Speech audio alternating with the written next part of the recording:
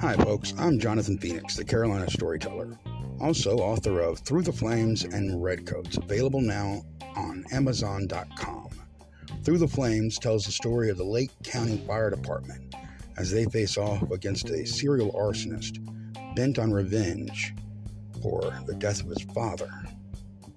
It has intrigue and all the things you love about a mystery, along with the experience of being a firefighter and what it means to be part of a team.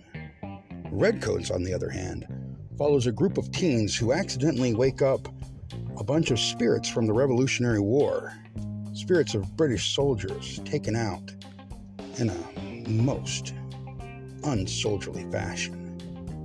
And of course, chaos ensues. You can pick up both of these titles on Amazon.com. And, as always, enjoy the show.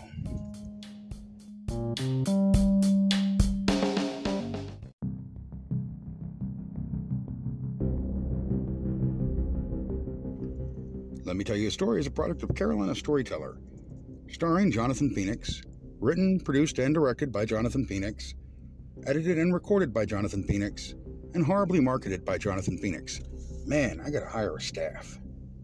If you'd like to support the podcast, you can go to patreon.com/Carolina Storyteller and subscribe to get exclusive content and all kinds of other neat stuff. We even have merchandise coming. Anyway, sit back and enjoy the show.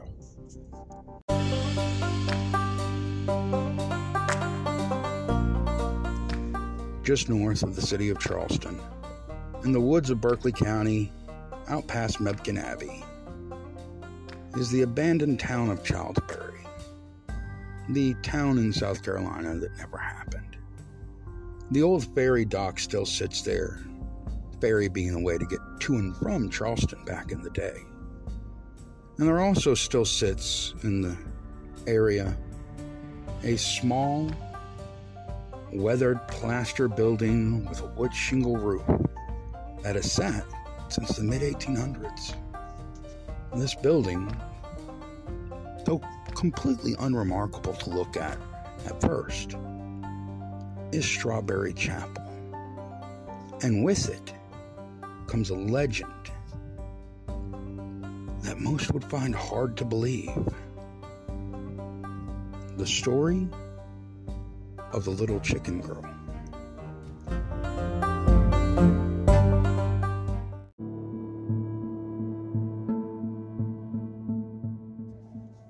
Catherine Chicken was born to the famous Colonel George Chicken, and she was a happy little girl.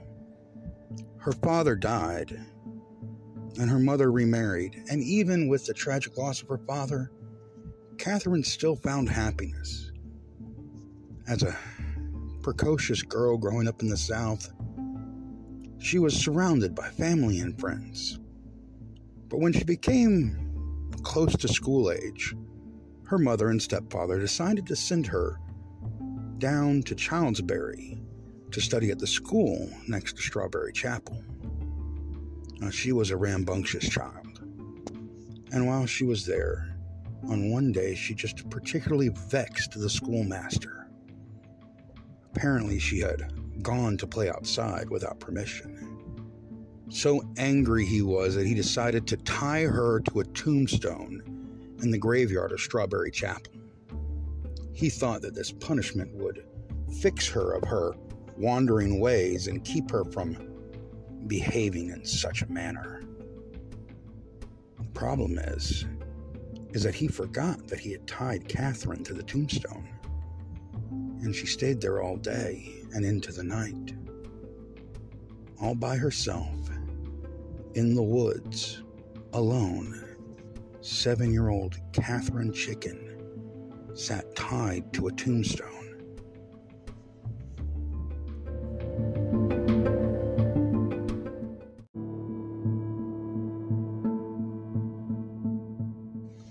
With night in the woods and swamps of South Carolina comes all manner of creatures and critters, and Catherine was forced to face them alone, still tied to the tombstone. She struggled against her bonds, but to no avail. She was too weak from hunger and too tired for going without sleep. She stayed there late until the night, until a chance encounter with her savior occurred. It was a young man, a slave from another plantation by the name of Money, had made his way out towards Childsbury and was crossing through the chapel yard when he saw what he thought was a ghost. Being grown in the South, he had a trick for dealing with spooks and specters, something you may be familiar with. It was a gourd, but he had hollowed it out and carved a face into it, and he would put a candle inside and light it so it would produce a ghastly image and scare off everything around. So he quickly pulled the gourd from his belt, put in a candle and lit it, and held it up towards the ghostly apparition that he saw. But what happened was he heard a scream.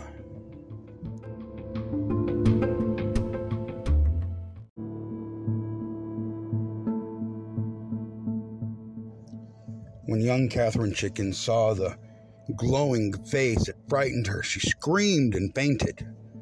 But that scream was what alerted Monty that there was a young girl there. He hadn't realized it before, and so he ran and found her tied to this tombstone, and of course unconscious because she had just fainted. He stayed with her for hours, not sure what to do. If he went and reported the incident, he would get in trouble. He was out without permission. But he couldn't leave this young girl here to die. Eventually, it had taken too long. No one had come for her. So he left and went back to his master, braving the wrath of a slave owner to save the young chick girl. When they arrived, the scene they found was horrible. Catherine was no longer bound to the tombstone. She lay crumpled on the ground in front of it.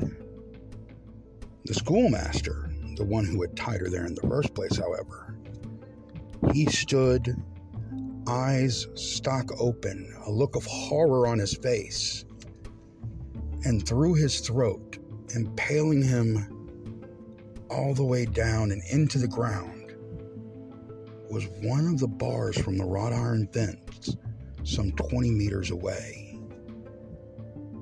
And it smoked as if it had been thrown by some kind of fire.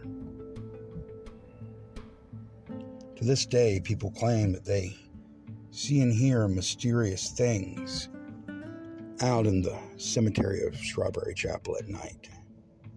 And it is believed that the ghost of young Catherine haunts the graveyard, as well as the wicked schoolmaster.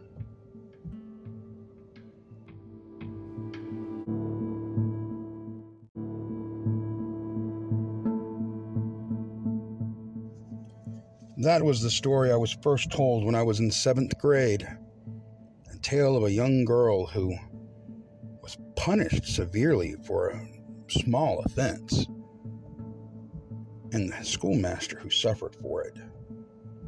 Now, as always, the truth wasn't nearly as fantastic. Believe it or not, Money did stay with Catherine until the morning when the schoolmaster returned, at which point his actions were discovered, and he was quite literally drummed out of town. And by drummed out of town, I mean that the drummer boys from the army literally played the drums as they marched him out of town at gunpoint. His career as a schoolmaster was over. Catherine, however, suffered a stroke out there apparently, even as a young child. Her face never smiled again throughout her entire life, and she lived to be some 80-odd years old. But even still, after her death, reports of childish laughter, ghostly apparitions, and something dark and evil came from the chapel, which is still used at times for services today. During the day, it is a beautiful place, resting on the Cooper River, some 30 miles north of Charleston. But at night, it has an eerie, dark feeling, and it's a place I do not visit in the dark.